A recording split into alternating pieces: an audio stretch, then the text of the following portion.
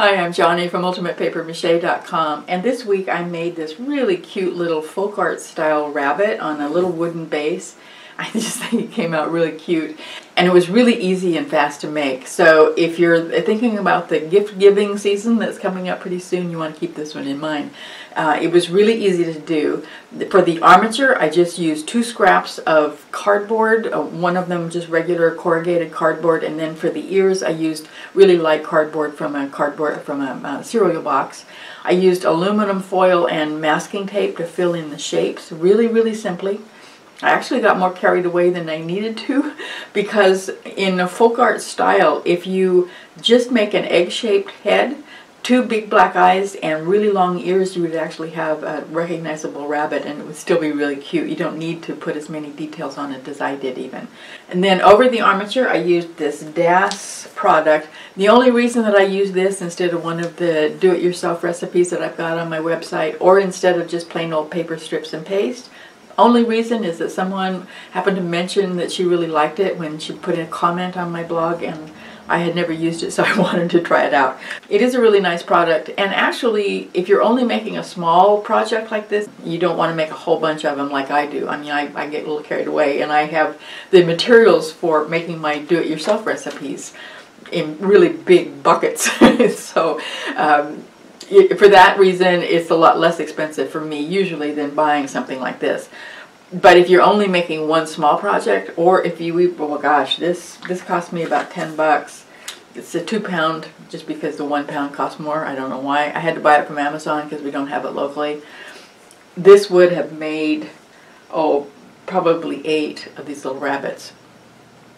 I don't know what I'm going to do with the rest of it, as a matter of fact. So I guess what I'm trying to say is that if you only want one small thing, buying a commercial product could actually be less expensive, and it would take a lot less time because you don't have to mix it up or anything than using one of the do-it-yourself recipes that are out on my blog. It's also kind of fun to experiment. Hey, I have fun with it anyway. Like I said, it went together really fast. You don't need to put as much detail on it if you don't want to. The painting was really fast. It dried really quickly because I put it in my convection oven. And you could get this done in a day easily. And I think it just came out really nice. So let me show you how it was done. I wanted a wooden base for my rabbit, so I went to Lowe's and I went to the millwork section where they have feet for the bottom of couches and tables and stuff. They're called bun feet for some reason. I don't know why. And they come in different sizes and shapes, as you can see here. I like the simpler one just because my house was made in the 60s and it just seems to fit better. And then I printed out the rabbit pattern. You can find the pattern out on my website. I'll put a link to it down below in the description. I kind of wanted to make sure that it would fit the base that it was on, and there's 2 different sizes on that PDF, and I decided that I wanted to use the smaller size. Once it was printed out, I just cut around it, and then I traced around it onto a piece of corrugated cardboard and cut it out. Now, what we need to do after that is to fill in the forms with our crumpled aluminum foil. I started out on the neck, because that's going to be the narrowest part on the entire project. I do both sides using pieces of foil that are basically the same size, so it'll be symmetrical. And then you can burnish it as you go with anything, like a popsicle stick. I'm using a pen, and that just makes it smooth and gets rid of the little bumpy parts that stick up underneath the masking tape. Once the neck was all done, I started filling in the lower portion. Again, I'm going really simple on this. I'm not trying to get any bone shapes. I'm not putting any legs on it. No shoulder bones, no nothing. It's just really simple, almost a ball shape on the bottom. The face, the widest part of the face is going to be the cheeks. So that's what I did first. Then you've got 2 balls on the front. You can see those on the pattern. Now the last thing I did was make sure that there was an indentation for the eyes and that there was a little bit of a heavier cheek below that eye indentation. We're not going to put the eyes on right now. We're going to do that in the final step. And I also burnished the aluminum foil all the way around, especially right in the front there. So I wanted a triangle right above those poochy parts, you know, the little balls at the front. Right where they come together makes a triangular nose, and I wanted to make sure that that was really obvious on my armature before I start adding the ears. The ears were cut out of cardboard, the thin kind from a cardboard box. And then I kind of softened that cardboard by working it with my fingers and made it so that I could roll it up easily. The bottom portion, probably the bottom inch, is actually attached. It's not completely open at the bottom. So I went ahead and used a piece of masking tape all the way across to fill in the bottom portion like a complete cylinder, and then the top portion of the ear is open. Now, the one thing that I did before I attached the ears to the rabbit, I wanted to make sure that I would be able to kind of bend them around and put them in different shapes if I wanted to. So I made myself some wires out of the aluminum foil. Just made really long, skinny ones out of, I think it's about 1.5 inches wide pieces of aluminum foil, folded them up, and then really, really tightly squished them together so that you'd actually end up with a long wire of aluminum. You could use aluminum armature wire if you happen to have some on hand. It would do exactly the same thing.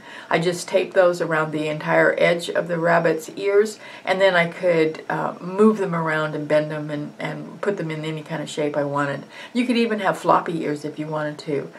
The ears can go on either going straight up like a really alert rabbit, or they can go backwards like mine. And then I was done and ready to put on some of the DAS modeling clay. It went on really, really nice. I used small pieces, working with small pieces. I've got a little bowl of water there so that I can stick my thumbs in it and spread it out really nice and thin, and it's going on really smooth. So it was really fun to work with. Because there is a bolt in the top of my bun foot that I'm using for the base, I just went ahead and poked it in just to make a nice indentation so I wouldn't have to get out the drill later and make that hole. Moving up really small pieces, putting it on really thin, and just kept going until I get to the tip of the ears. And then I used a table knife just to smooth off the clay. This is just the first layer of clay, and I wanted it to be as smooth as possible. And I wanted to just a really light line on that triangular nose and the little line that goes straight up and down below the nose. And that just helped to define it just a little bit. Before I put it in the oven, though, I wanted to make sure that I got those eyes nice and round. I got the lid of a pen and I pushed it into the wet clay in the place where the eyes go. I tried to get them as evenly spaced on each side as I could. Now, this isn't going to be the final eye, but it is going to give me a round space for the eye when I put on my second layer. Once this layer was done, I put it in my convection oven at 170 degrees Fahrenheit and let it dry for about an hour. It's so thin, it really didn't take any longer than that. And then I was able to go back and put another paper-thin layer over the first one. The first layer was just a little bit lumpier than I really liked, so I just wanted to smooth it out a little bit more. I also wanted to make those eyes nice and round. So I put just a ball of clay right where those eyes go, and then use my fingers to round it off, kind of making buttons almost. And then the very last thing I did was I added just a little triangular piece of clay right over that nose, just to give it a little bit better shape. And then the sculpting was all done. It just went back in the oven, again 170 degrees Fahrenheit with the fan turned on. The first thing I painted was the base. I didn't want it to be the pine color. I wanted it to be a little bit darker. You could actually use real wood stain if you happen to have some on hand. I just used a mixture of some black acrylic paint and a whole lot of water.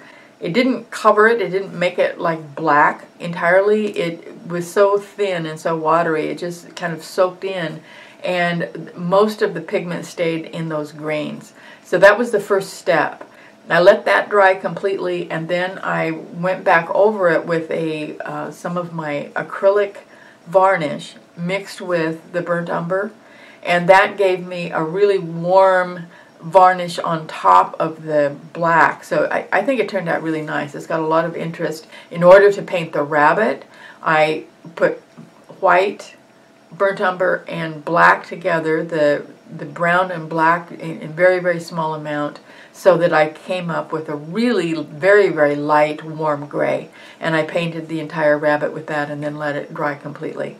When the light gray was dry, I mixed up some golden acrylic glazing liquid, a very small amount of both burnt umber and black. And I also got out 2 paper towels. One was damp and one was dry. I'm going to be using this glazing liquid to add the folk art type feel over the gray and to give it just a little bit more interest, make it a little bit darker.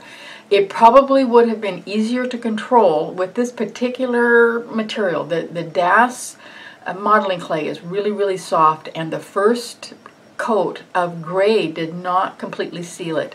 So it would have been easier to control the glazing liquid if I had put on a layer of acrylic varnish before I added the glaze. But it still turned out okay. I just brushed it on and then wiped it off with a paper towel. I do this a lot with my sculptures. I don't usually leave on quite as much, and like I said, that was because the clay itself was really absorbent, and it just wasn't sealed as well as it could have been. It would have been a lot easier to control if it had been sealed a little bit better. It brings out the details in the nose, and it gives a slightly darker line around the eyes.